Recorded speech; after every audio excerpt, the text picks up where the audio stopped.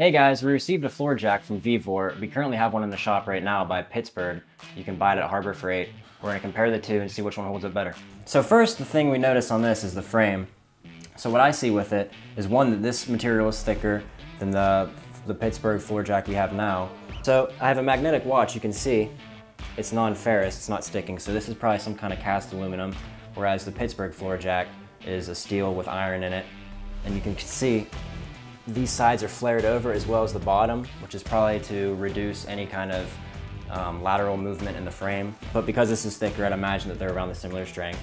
The aluminum does help a little bit with the weight. So if you're moving these around a lot, I'd imagine that this one would be much easier. And then you have these handles, which are kind of a game changer. One really big thing that I like about this feature, you have handles on both sides of the frame on this floor jack. That's huge because when you're under a vehicle and you have to work on your placement, look how easy that is compared to any other floor jack I've seen. They never have handles, so you kind of have to awkwardly move it around, pinch your fingers because they are low profile jacks. So this is a big deal for me, I love this. Another really cool thing about this jack is it does come with a pad, so this prevents any kind of damage to your pinch welds. This will stop paint from scraping off on your frame. The PITTSBURGH jack we have here doesn't come with one, and you can see this is pretty rough.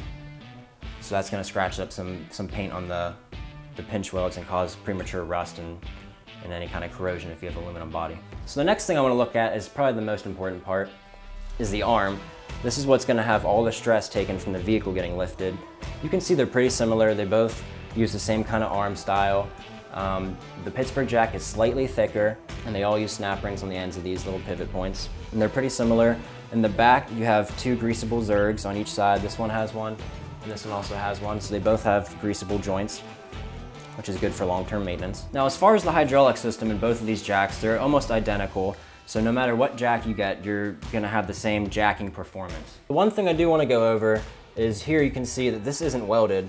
There's actually 3 bolts on the back that secure this back mount where it holds the wheel to the frame of this jack. Now, it's probably secure. I would imagine it's pretty safe. Personally, I would have rather seen this welded like the PITTSBURGH jack has, but as long as it's secure, it does have lock washers on it, so I don't see these bolts ever backing out. But just personally, my opinion, I'd like to see this welded.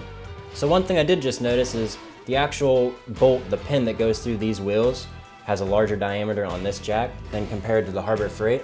You can see the pin's slightly smaller. Now, I don't know metallurgy. I would imagine that larger is better with these.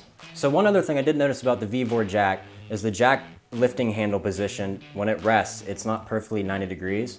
So this does sit back a little bit on maybe a 10-degree angle, whereas the PITTSBURGH jack sits at 90 degrees. Now the question everybody is wondering is how loud is the jack?